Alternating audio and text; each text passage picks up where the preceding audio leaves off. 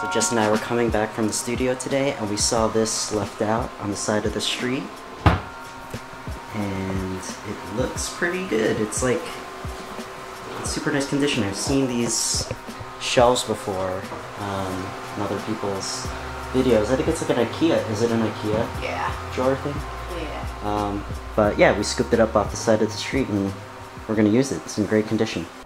So it's been a while since I did any film photography stuff in the vlog, but today we've got some photos, some film photos that I want to develop. We finally used up a bunch of rolls. So I shot this roll of film using my Leica, so this is ready to be developed, and we had also shot a bunch of photos on this disposable camera. So this is also ready to be developed, and I'm going to be doing it here at home. Normally when people get these developed, they drop them off at either like a CVS or a Photoshop and they take care of everything. But I'm going to show you how I do it. There's actually a roll of film in here, and it is located here in the bottom, so I'm just going to get the roll of film out of this camera. You'll actually notice some of them have like a perforated line on the bottom here. You can't really see it. Even with your eyes, you can't really see it. But normally what I do is I just like peel it back a little bit, because there's pretty much a door here that has the film in it. And sometimes it's enough to just pry it open with like a knife. So we're just gonna try and do that. So there it is. The door popped open a little bit. And it doesn't matter, you're not really trying to save the camera, but once you have that door open, you're able to slide the film out. So it just slides right out. And this is a normal roll of film, just like the 35mm rolls of film that you buy for 35mm cameras. And they're exactly the same, has the same exact type of roll of film in it, and I could take that out and I could now develop this on my own. The next part is basically getting the film out of these canisters and into this developer tank, which is where I'm going to be pouring the chemicals and everything and develop the film in.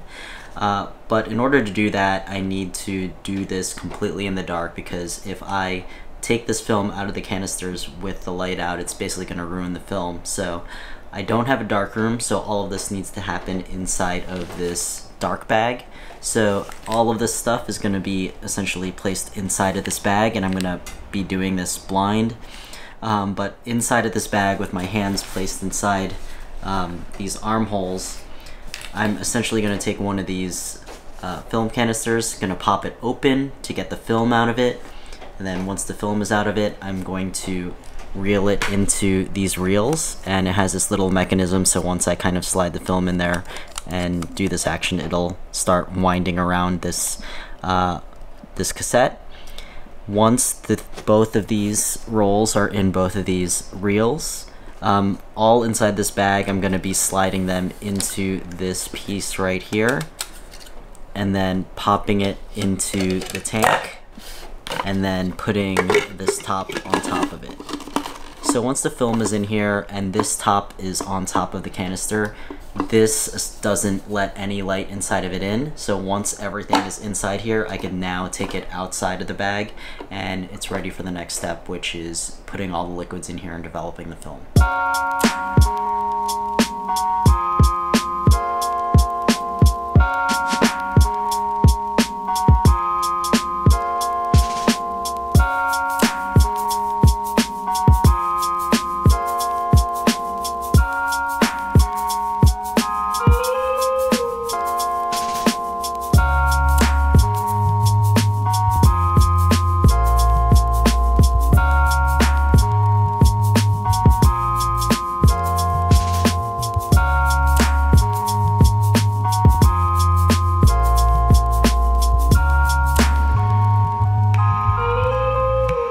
I am in here in the kitchen now, and I have the tank with the two reels of film loaded in, and I have my liquids here that are ready to go. So what we have in here is developer, Blix, and stabilizer.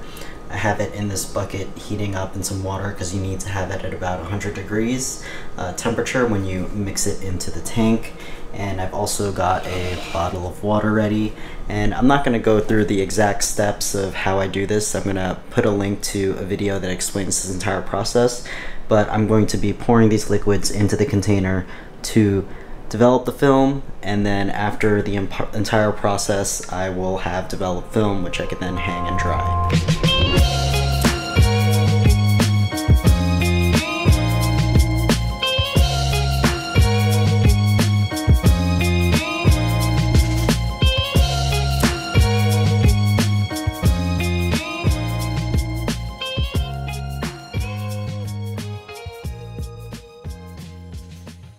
So after that whole developing process, I hang up the film here in my bathtub, and you can kind of see the photos here. You can see that it is now developed. You can see some images in there, but we'll leave it in here for a couple hours to dry off, and then we'll take it to the scanner.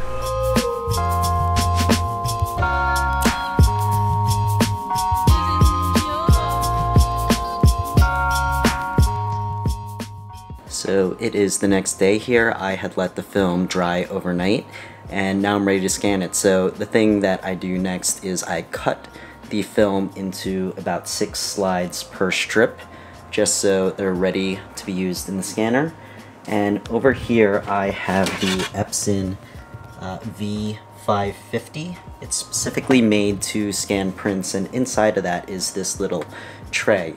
As you see, I put some of the strips of film that I shot in here, and I just blow some compressed air in there to get rid of all of the little hair and dust scratches that might be on the film while it was drying.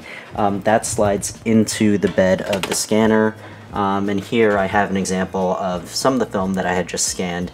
And you know, I'm still kind of learning this process, so I don't get every photo right all the time. So right here, you know, there's some severely underexposed photos, so those are unusable, while we have some other really cool clips. So I'm using this program called Silverfast.